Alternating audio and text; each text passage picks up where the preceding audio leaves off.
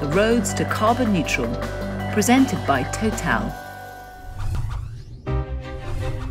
Hello, I'm Emma Crosby. Welcome to The Roads to Carbon Neutral. Well, in this edition, we're going to focus on the future of sustainable mobility. In the 2 centuries since the introduction of mechanised transportation, the capacity, speed and efficiency of transit systems has been dramatically improved. Road transport, long-haul flights, mass transit systems and container ships have all fueled globalisation and boosted the world economy. I think that the more people we have on the planet, the more the people will develop, the more they will need mobility. But we need also to reduce the emission, reduce the CO2. The switch to sustainable mobility also requires new supply chains on the material side. The options are basically battery electric or hydrogen based. So you need to create equitable supply chains and that this material can be sourced in a responsible way. Transport is one of the biggest contributors to climate change, and it's the fastest growing source of global emissions. Out of all forms, road transport accounts for more than 70% of these emissions. So Total has shifted to e-mobility to supply electricity to our customer. We are still going to supply petroleum product in service station like we did for 50 years now. And together with that, we are going to supply electricity for mobility. So it's not something you are supplying in one given place like a service station.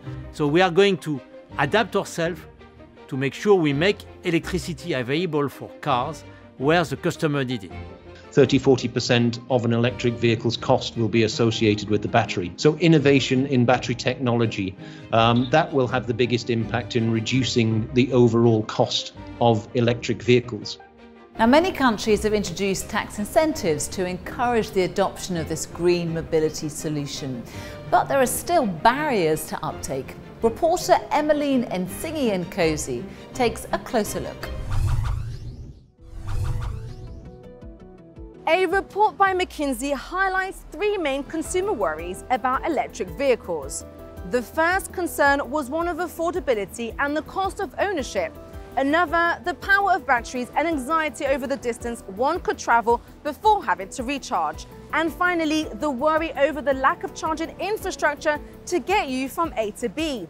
For the 64% of those surveyed who said inefficient charging infrastructure is preventing them from making the change, the news is good.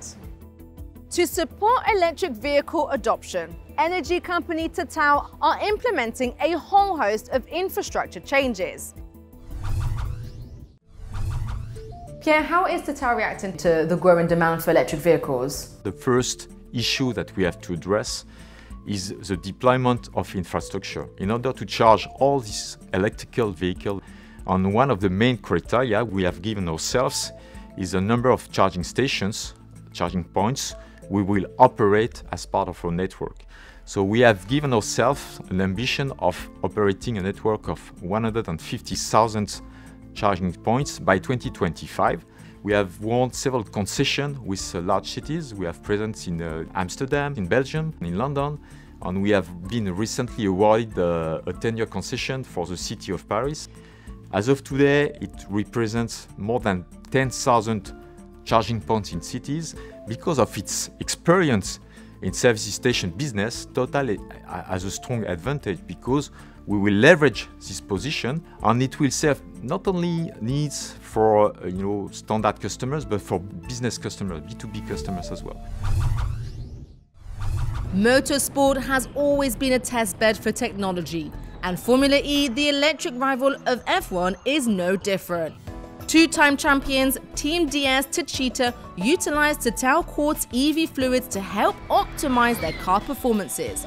It's a partnership that helps motorsports at this elite level during the heat of competition. The principle of Formula E is to take as much energy as possible from the battery and to bring it to the wheel to move the car with as low losses as possible. The key to be able to do this is the cooling of the battery. And working with a company like Total and being able to use the highest technology in the cooling fluid for the motor is very important. Beyond entertaining racing fans, Formula E's stated purpose is to promote and advance electric cars. It's a high-speed laboratory for electric vehicle development. For innovative transport ideas to come to life, support for entrepreneurs is key. Total Carbon Neutrality Ventures CEO Girish Nadkarni explains how he and his team finds, funds and fosters startups with breakthrough technologies.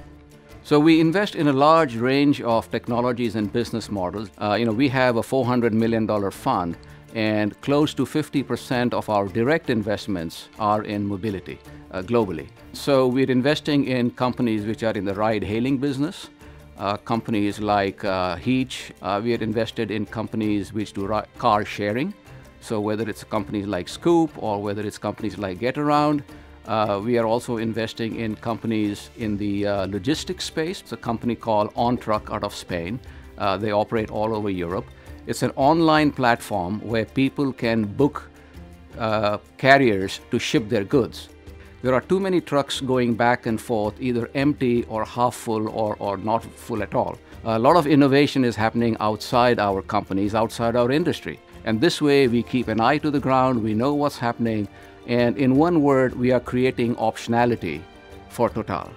It can be a long journey from concept to final prototype, but here are a few new forms of transport expected to move us across land, air and sea this century. German company Volocopter aims to usher in a new era of urban air mobility with its air taxi, VoloCity.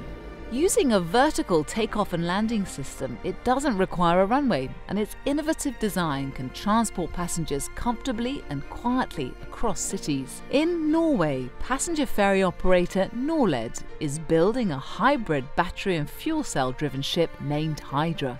The fuel cells will be powered by liquid hydrogen, an entirely emission-free fuel. Hyperloop is the first reinvention of mass transportation for 100 years. We're moving people at the speeds of an airline, on the ground, inside of a tube, and doing that to move millions of passengers per year with little to no energy consumption. But some of the projects that we've made the furthest along are in India between Mumbai and Pune. That's about a 120-kilometer route, and that allows you to do that in about 20 minutes, something that normally takes 4 or 5 hours in a car. Saves about 150,000 tons of CO2 per year. Well, that's all for this edition of the Roads to Carbon Neutral. To view further content from this series, visit roadstocarbonneutral.com. The Roads to Carbon Neutral, presented by Total.